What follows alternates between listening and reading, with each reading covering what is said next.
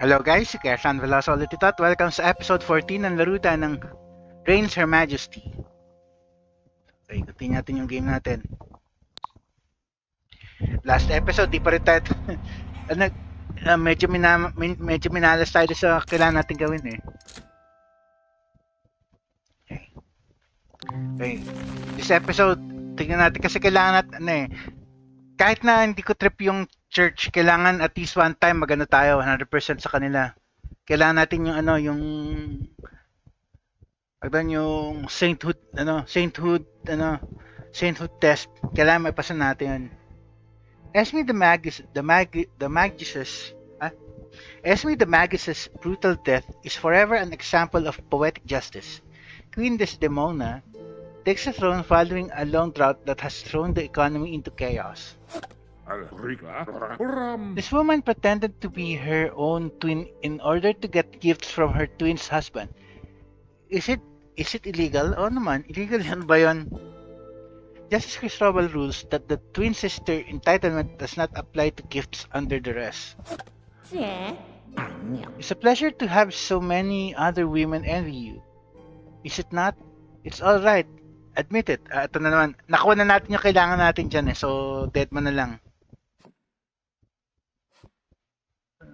No? You made friends with a Northlander.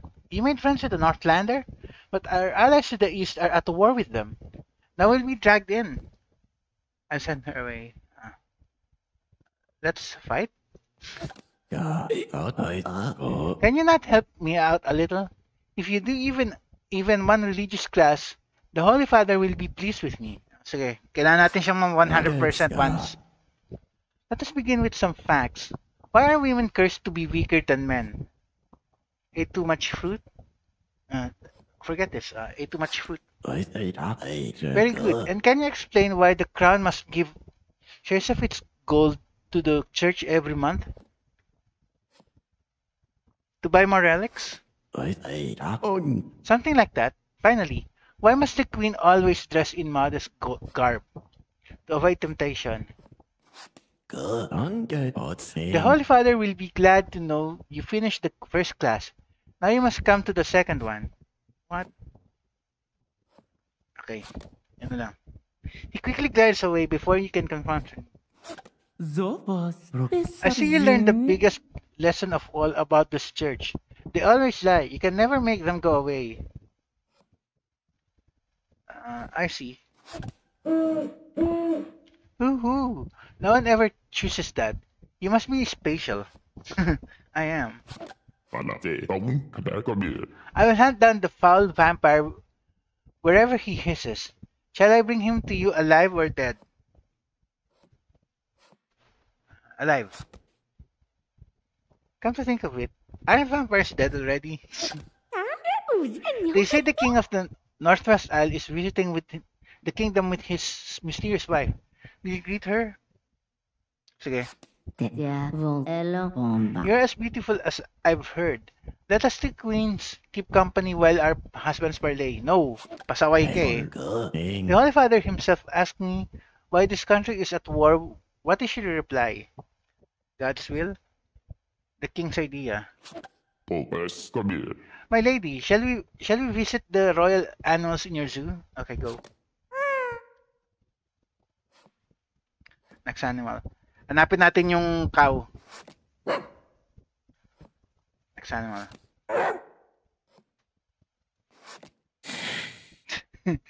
What am I doing in this zoo? Next animal.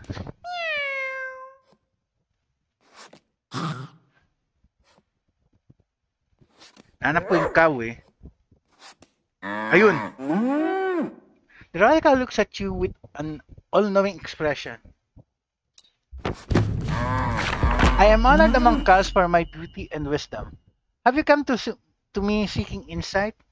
Yes, please. The charm of the royal perfume may stave off the torches of religious persecution.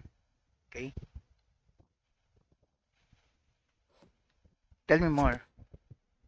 I offer one maxim per visit. The cow coos see you soon. It's an early thaw. Will you have your farmers plant everything now to take advantage of the long spring? Okay. The frost is over, and you were wise to plant early. Let us have a merry celebration of the long spring. Baka magalit yung churches, so no muna. Ayan.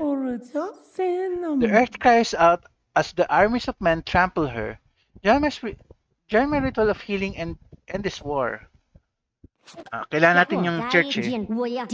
In my country, it's common for women of nobility to date even if they're married.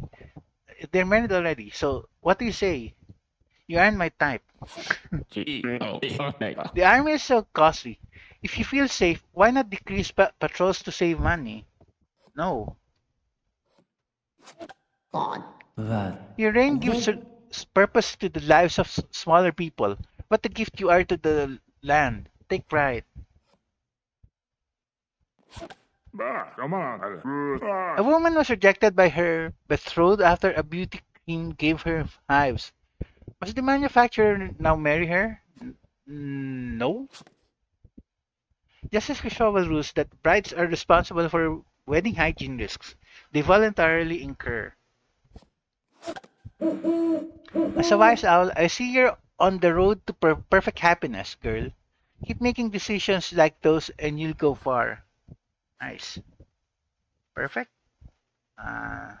Nice. We can end this war if you only decree in public that Vera is not your friend, my queen. Will you disavow her?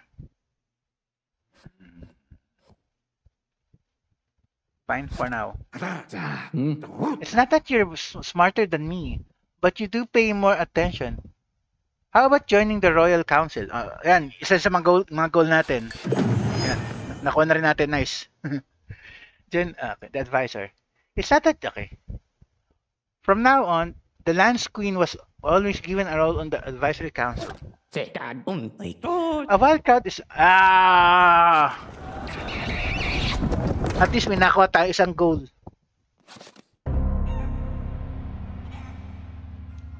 The Simona, the advisor. Okay, Libra.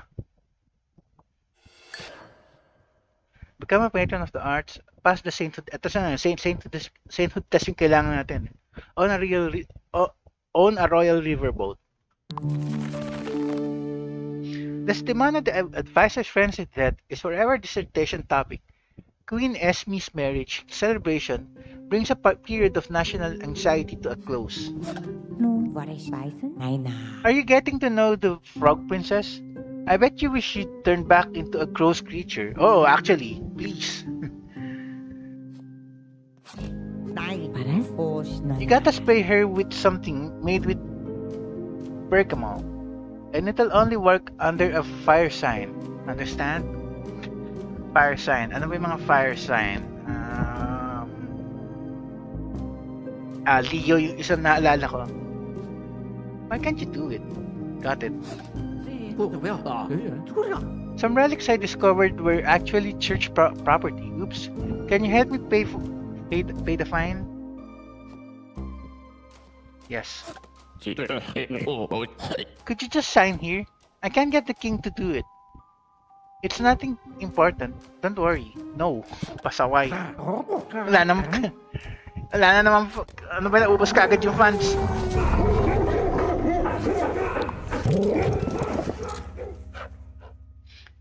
Ito, alam ko fire sign din yan eh. Ayun, susunod yung Sagittarius, fire sign talaga yan. Esme's brutal death is forever an example of poetic justice. Queen Laura faces an enormous challenge, with religious clashes at their boiling point. Astrology is evil. You can only gain insight by talking with God. Actually, kailangan natin siya Kailangan natin ma-100% yung sainthood test. Kailangan natin makuha yun eh. He talks to me every day. Should I ask if he has any advice for you? Yes. Today, God has only recipes to tell me. I'm sorry. It's fine. Recipes?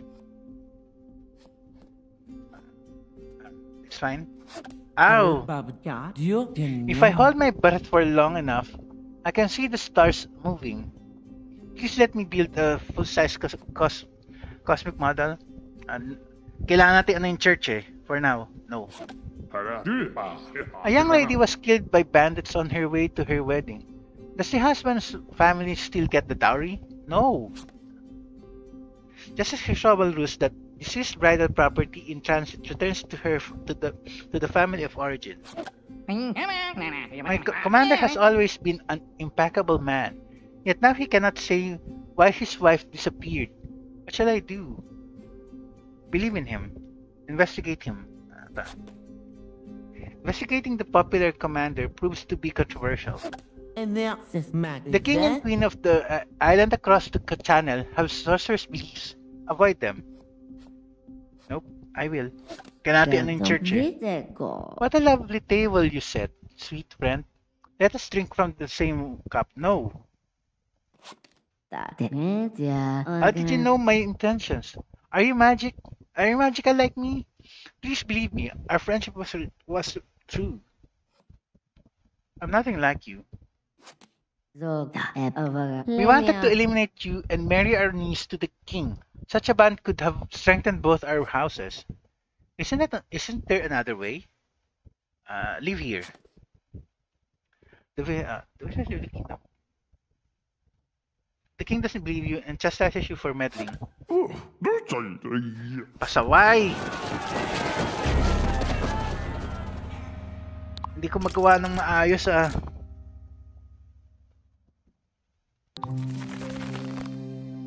Laura died infamously. Her name forever meaning cruelty.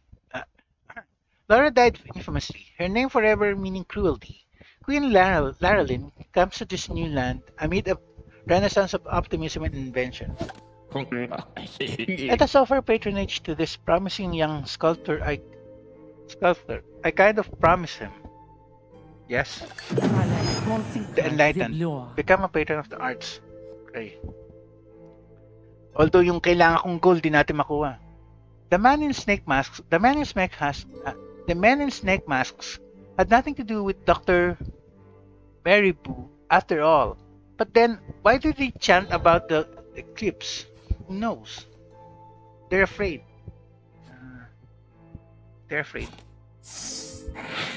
A dark shadow is going to black out the sun. It's because women are taking over this land. That's silly. That's true. At least nagkaroon ulit yung church. The snake man is indignant. The doctor takes notes. I hear a lot about love rites from Liz. Can you do one on yourself?